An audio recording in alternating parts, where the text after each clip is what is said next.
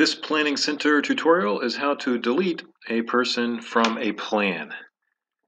As always, we'll go to planningcenteronline.com. You might need your username and password. When your dashboard appears, you're going to select the plan that you want to edit. And we're going to select May 17th for this example.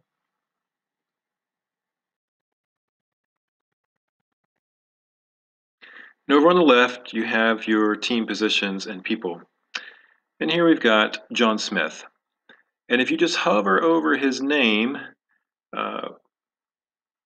you get a little pop-up here, and you just hit this red circle with the white line in it, and you will get a dialog box that pops up that reads, PlanningCenterOnline.com says, "Are you sure you want to delete this?"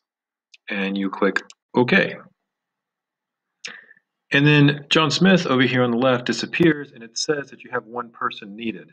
So that means he's been deleted from the plan, and you can go in and you can add somebody else, or you can just leave it empty. If you want to add somebody else, you just click on this that says one person needed, and then you can go in and select somebody else. And that's all you've got to do. That's how you delete a person from a plan.